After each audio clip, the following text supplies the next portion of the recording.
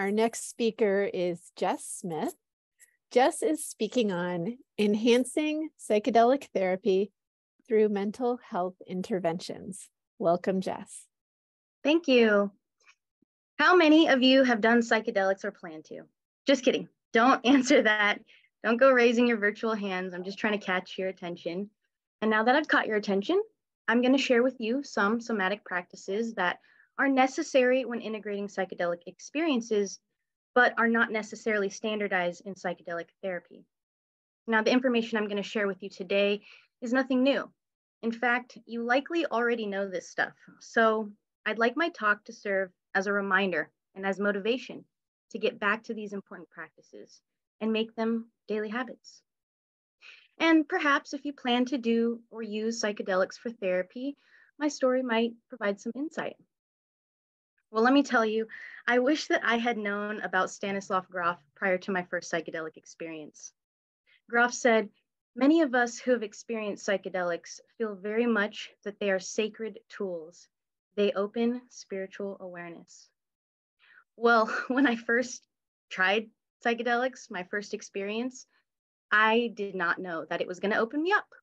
I did not see it as a sacred tool until many years later.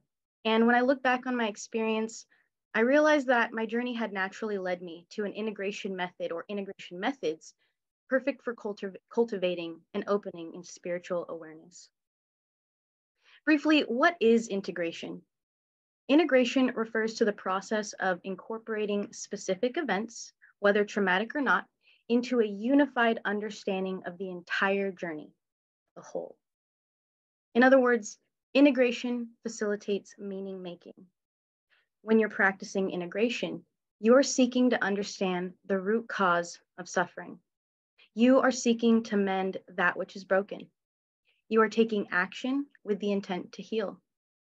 And when it comes to current integration methods offered, as mentioned before, mainstream psychotherapy falls short of meeting the needs of their vastly diverse patient population, particularly those of color.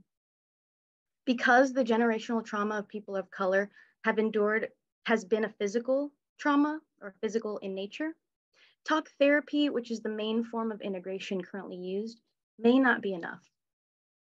So let me tell you my story of my first time with psychedelics. I was at a weekend rave in Lake Havasu, Arizona. The mountains and the hills around us were shades of red, and the lake was just a few steps from the hotel. Over 1,000 college students littered the area, music playing and lights flashing. As the MDMA settled into my body, I felt a tingling sensation all over, along with the urge to dance and move. And my body was vibrating with this intense happiness that I'd never felt before. I hadn't known this level of joy existed until that moment. And it was truly an expansive experience, and as some of you might know. However, I was not prepared for what came next. As I mentioned before, I didn't know psychedelics facilitated a spiritual opening.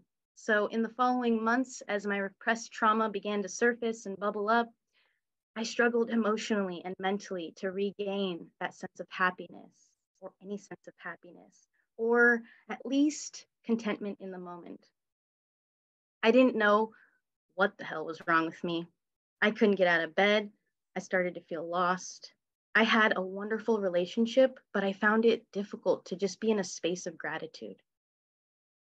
The term spiritual emergency was first coined by Grof and his wife to describe a state in which a patient is struggling with mental afflictions like depression, anxiety, addiction, low energy, lack of motivation, and the inability to find meaning and joy. In other words, an opportunity to emerge, to rise to a higher level of psychological functioning and spiritual awareness, as Grof puts it. This is what was happening to me. I was having a spiritual emergency, but again, I didn't know this. After months of feeling unmotivated towards life, I went to therapy in hopes that I could discover a way to be happy again. And the first practice I learned was becoming aware of my breath moving in and out of my body. The breath, something we do each day, but we're not really often aware of it. And I'm sure it's no surprise to you that our breath is linked to our emotions.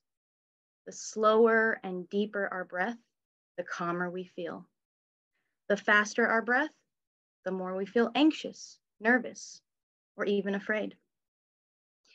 In yoga, we call this deep breathing the complete breath, or dirga, if you want to be fancy. The practice begins by taking in a deep breath from the lower belly and filling the entire chest with air. Let's try this together. So placing a hand on your lower belly, and if you'd like to, you can place the other hand on your chest. Give yourself some proprioception. Inhale from the lower belly and fill your entire chest with air. Exhale and notice your chest fall and your belly tighten. Let's try it one more time.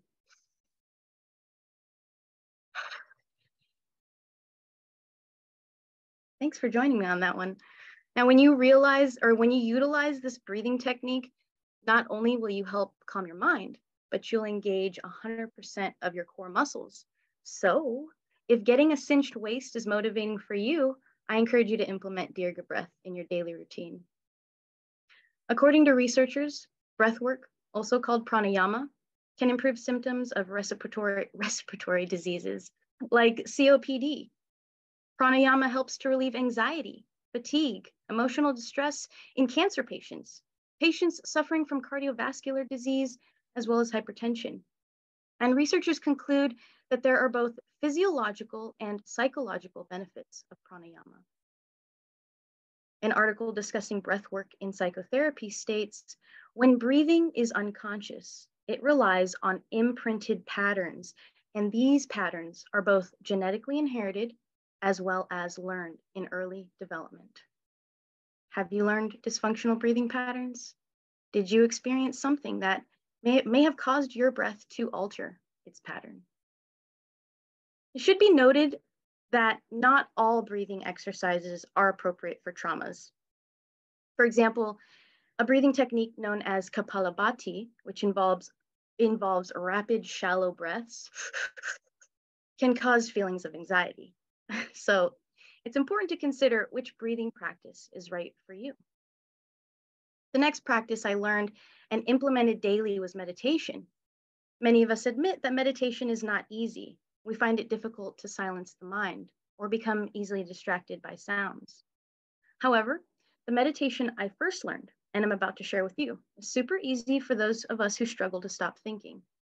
This meditation is called 3x3. We begin this meditation by taking some deep breaths, just as we did. So perhaps you'd like to join me in taking some deep breaths.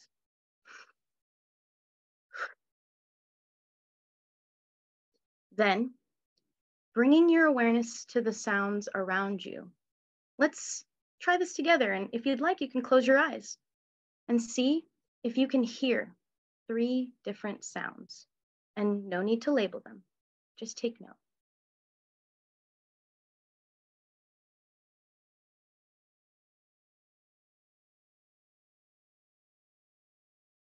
Next, bring your awareness into your body. Notice the sensations around you and see if you can feel 3 different sensations.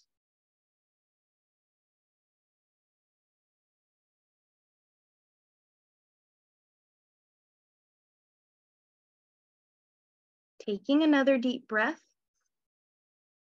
flutter your eyes open and notice 3 things around you.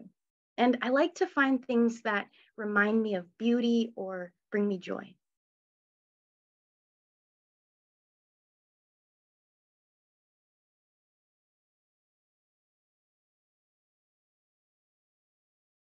Now let's come back, taking a last deep breath. And on your exhale, maybe you want to shake your body and shake your arms.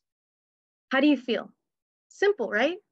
I invite you to put this meditation in your pocket if it resonates with you. In a pilot study where 23 naive meditators were asked to chant Om for 30 minutes, researchers discovered that the theta brainwave increases after this meditation significantly, just 30 minutes of chanting. The theta state, as some of you may know, is a state of deep relaxation. Another case study examining the use of meditation for patients with various chronic illnesses concludes that successful healing is almost inevitably linked to new recognitions and perceptions, changes in attitudes, or changes in lifestyle. Meditation facilitates healing. So I was meditating every day, 3 to 4 times a day. Anytime I felt this heaviness setting on me, my meditation practice allowed me to see that anger protected me from further trauma, and that anger was useful for a time, but that it was holding me back from achieving a higher state of existence.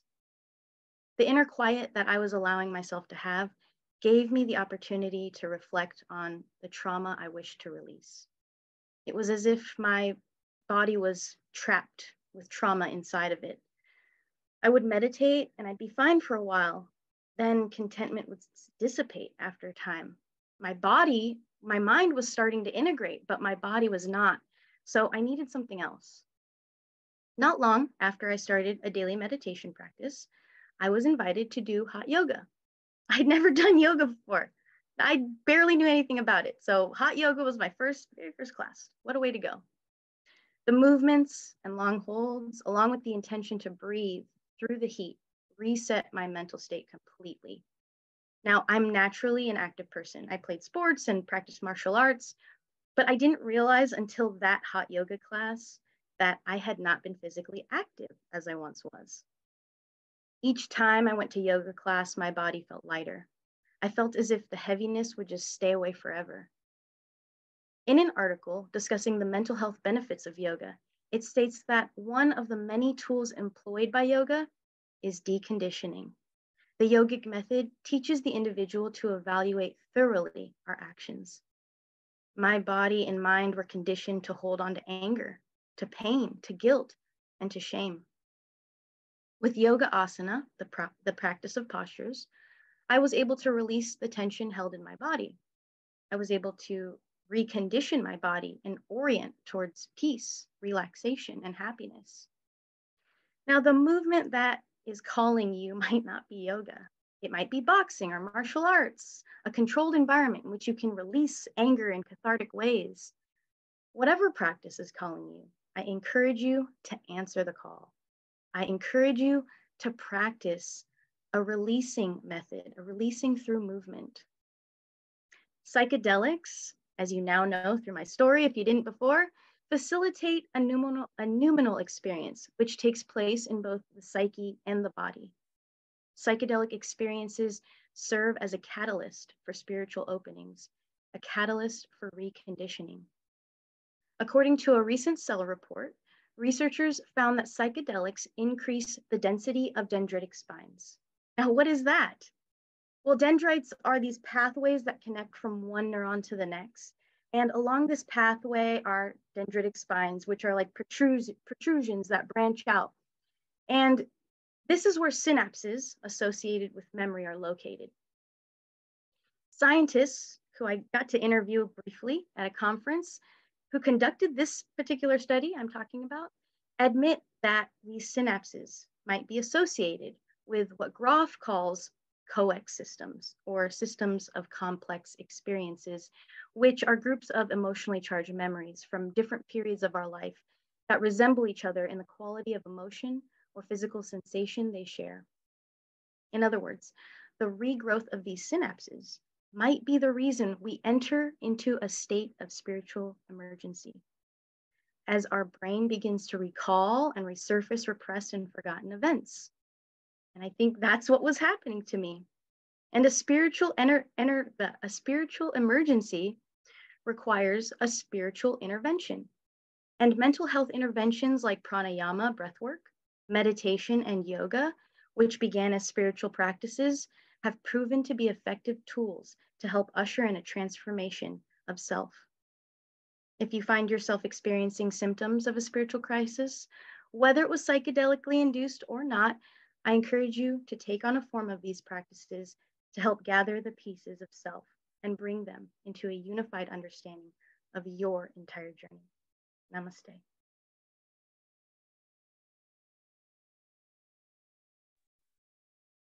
Thank you so much, Jess, for that beautiful journey of integration and also for the breathwork practices that you shared that are so very relaxing, and I think needed at this time of day, as well as perhaps this time of semester or time of year. Are there some questions for Jess? Jess shared a lot about how to integrate various experiences into our lives.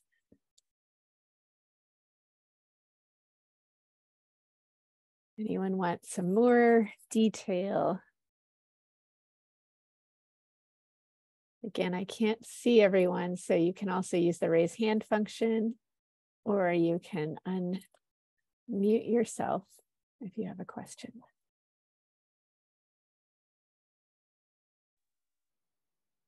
Jess, I appreciate your presentation. I'm curious if you have, and you actually might have said this, I'm not sure, but your thoughts on experience with holotropic breathing, or your thoughts on Sri Aurobindo's integral yoga as it relates to your own practices, and just thought I'd invite you to speak on that.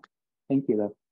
Thank you for that question. Yeah, actually, if I could recall the article that's in my paper regarding this topic about holotropic breathing, there is a study conducted with HB, as it's called, and it was deemed very successful to help patients who are going through some type of chronic illness, or to help them achieve a place where they're okay and accepting of their physical state of being at that time.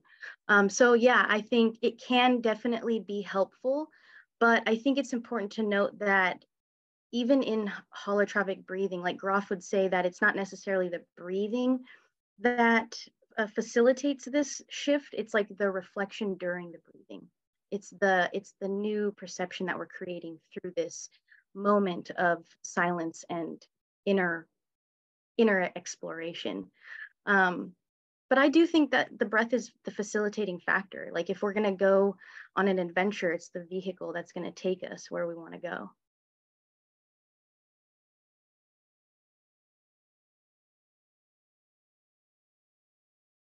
Thank you. Thank you for that interesting question and the further discussion. Are there other questions out there or comments? Oh, Jake, please go ahead. Sure. Thanks for that presentation, Jess, and for inviting us to ground a bit. I really, like Elizabeth said, I really appreciated that at this point in the day, the semester, the year, all of it. I wonder if you could say anything more about the way that the kind of integration work that you were describing at a sort of personal level, the implications of that maybe for at the collective level, as these kind of practices and approaches become more present in at least portions of our society. Do you have any thoughts on that? Yeah. So, like the PCC, our goal as students who are coming out of PCC is to make an impact somewhere in our community. And we're really focused on consciousness. So it's my belief that if we can implement these things, not just for psychedelic use necessarily, but if we can just implement them in our daily life, then we can change collectively. Who was it? Was it a talk today that it occurred? I'm getting all mashed up, but once you heal the self, you can go ahead and heal others collectively out there. So yeah, I think it begins with us. I think it begins with taking these tools to go inward, because we're so distracted and we're being pulled in many directions out externally. And without these, what other tools do we have other than these tools that are ancient, that facilitate that inner exploration, other than psychedelics too? But you don't necessarily need to do psychedelics. I'm not advocating for drug use. It is a real thing, and we do often have these crises come up within us. And what do we do if just talking about it isn't enough? So yeah, I think we can collectively change and shift how we treat each other, even just by going back to the breath. Thank you. No, that's great. I love it. I love the encouragement to go back to the breath.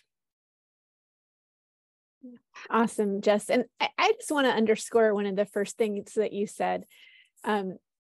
You mentioned that embodied practices and breathwork are especially important for people of color whose communities might have experienced somatic oppression or somatic trauma. And I just think that's such an important thing to bring forward, that that histories of trauma ripple through generations and have to be explored and addressed somatically. So I wanted to emphasize that point at the beginning of your talk. Thank you for that. Thanks. Absolutely. We